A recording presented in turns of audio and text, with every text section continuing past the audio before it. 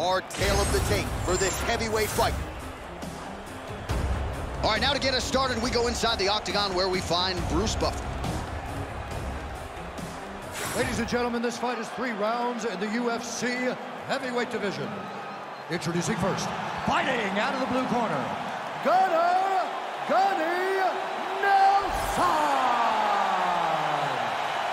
And now introducing his opponent, fighting out of the red corner, ladies and gentlemen, presenting the former UFC lightweight champion, the former UFC featherweight champion of the world, and the member of the UFC Hall of Fame, the Prodigy,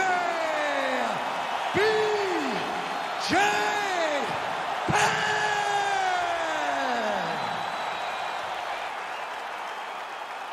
You ready to fight? You ready? Good. Well, early on in his career, BJ Penn was a first-round machine.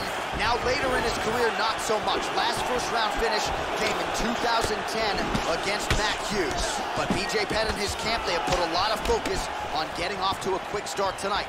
We'll see if BJ Penn can adhere to those commands and get off to a fast start tonight. Oh, and he is getting tagged repeatedly. Nice combination of strikes up top. Oh, beautiful combination up top. I don't understand why the guy is not moving his head. Get your head moving, son. Quick level change now. He went... Oh! What a fantastic takedown. Welcome to the Cormier Express. Right into side control. Nelson's back in half guard. Oh, in good position to rip off a Kimura here. Ooh, that Kimura looks tight.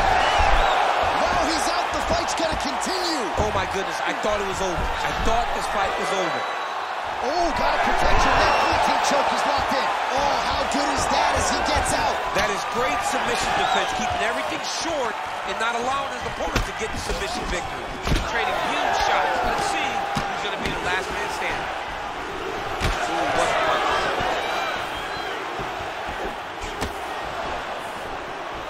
Slips the left. That's a huge connection there, DC. He is hurt. Massive hook lands, and his opponent seems to be on his way out of the fight. Oh, he lands a massive kick here. Big right hand. An uppercut landed. Big hook. Good fight here, under 2 to go.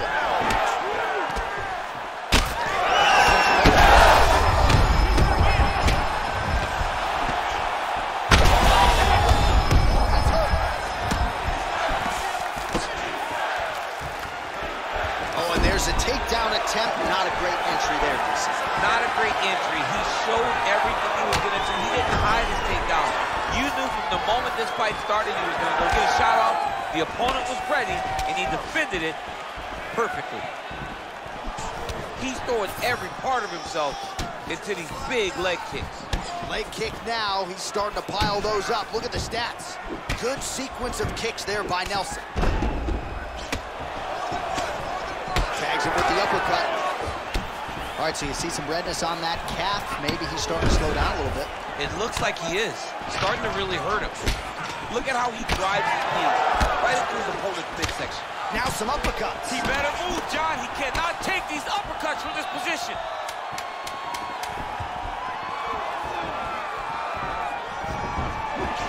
Huge strike lands there, DC. He landed that massive shot.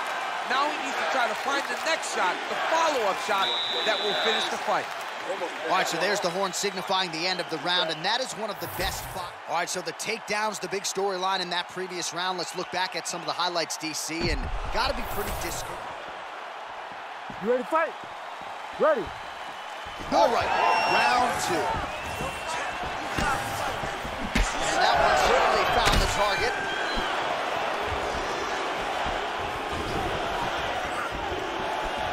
All right, different round, but same approach out of the Brazilian Jiu-Jitsu fighter. I'm not sure if there is an injury, but his ground game is so strong, he hasn't made any effort to take the fight. I don't understand when you possess that skill, when you're so good on the ground, so strong in positions. He does such a great job of finding submissions. I don't know why he wouldn't spend the vast majority of the fight there. Tonight he is fighting a very... Back to the feet now. Nelson going for the leg kick, he misses. Strike lands there, and somehow his opponent's chin held up. His opponent's chin held up, but you do not want to be on the receiving end of those types of strikes. Tries the flying knee to no avail. All right, well, he hurt it again.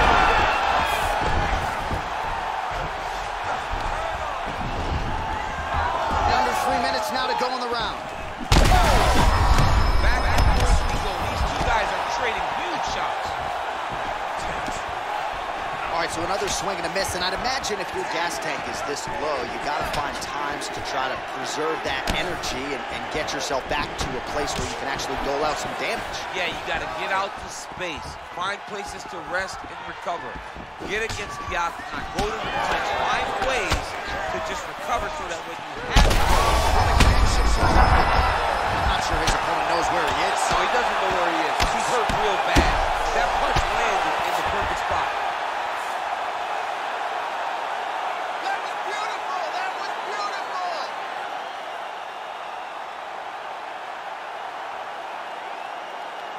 Well, he's going to enjoy watching this one back. Let's take a look at the replay of the knockout just a moment ago. It was right hand after right hand after right hand.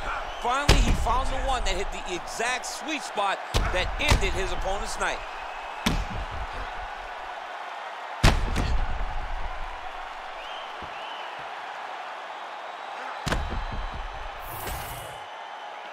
We go inside the octagon. Bruce Buffer has the official decision. Ladies and gentlemen, referee Herb Dean's called a stop to this contest at 3 minutes, 2 seconds of round number 2.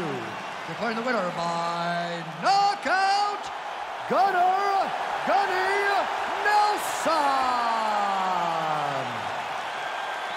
All right, so